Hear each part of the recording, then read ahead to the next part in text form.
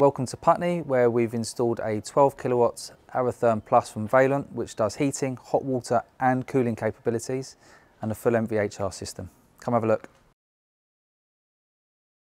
Just turn the heat pump on now to do cooling in the property. What the heat pump is doing is, instead of running in a heating mode, it's reversing its cycle and producing chilled water. We can get the heat pump to run as low as 7 degrees, and they get delivered to the MVHR heat batteries. So the fresh air that's circulated through the property is now chilled due to the temperatures that the air source heat pump has produced. It is running, it's extremely quiet. What you will notice with it running now is that it's taken the heat from the air and it's managed to turn it to chilled water. And one of the byproducts of that is warm air.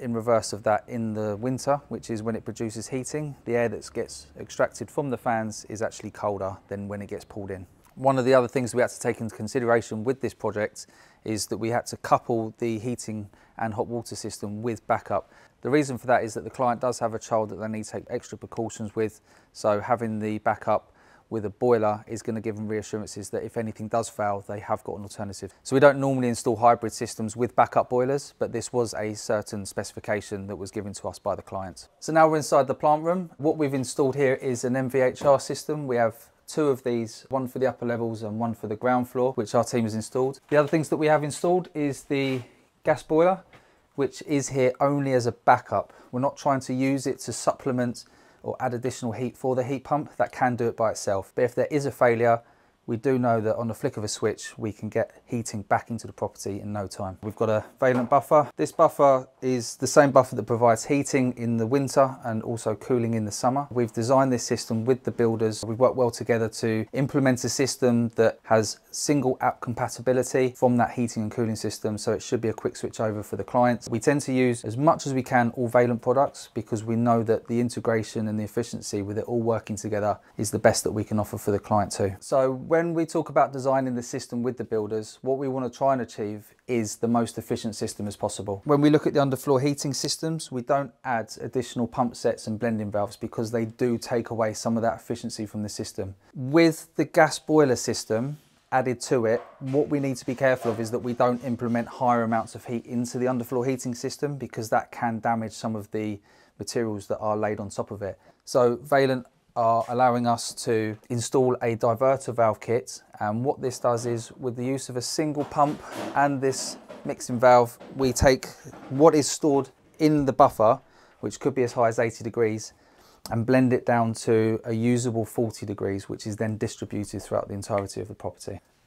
James is just going over a few final commissioning checks. He's done a very good job in installing this plant room, given the limited space that we've got and the amount of kit that's gone into it. This is our Zender MVHR unit. You can't actually see it, but there's one of the cooling batteries installed into the ceiling. So the ground floor is going to be supplied throughout with the same chilled water that's been produced by the air source heat pump. With the cooling side, there are a few things that we need to think about. It isn't a very aggressive form of cooling. It's kind of a way that the system would sit back and take the edge off the property and bring it down to a more comfortable level. So as we run the underfloor heating and you've got a desired set temperature, it will be good to try and get the cooling to the same. So rather than your property sitting at 26, 27 degrees on a hot day, it's able to bring it down to a nice comfortable temperature of about 21 or 22 degrees Celsius in the summer, making it a lot more livable and comfortable for the clients. Some of the other considerations that we need to think about is controls. So we've used Heat Miser cooling stats that work in partnership with the Heat Miser heating thermostats, and all of the pipes that get sent from the air source heat pumps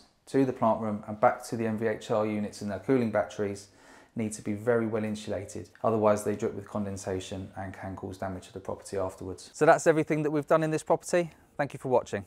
If you're thinking about a heat pump, solar, battery, MVHR or air conditioning for your property, then contact us at Elite Renewables. You can give us a ring on 020 8706 0056, or you can contact us through our website at eliterenewables.co.uk. We make the process really simple, so we'll have an initial chat where we'll be able to give you a ballpark estimate for your project. We'll then send one of our technical team over to your property to visit you, to understand the property in a bit more detail, and to conduct a detailed survey so that we can give you an exact quote. Contact us by giving us a ring or dropping us an email through our website today.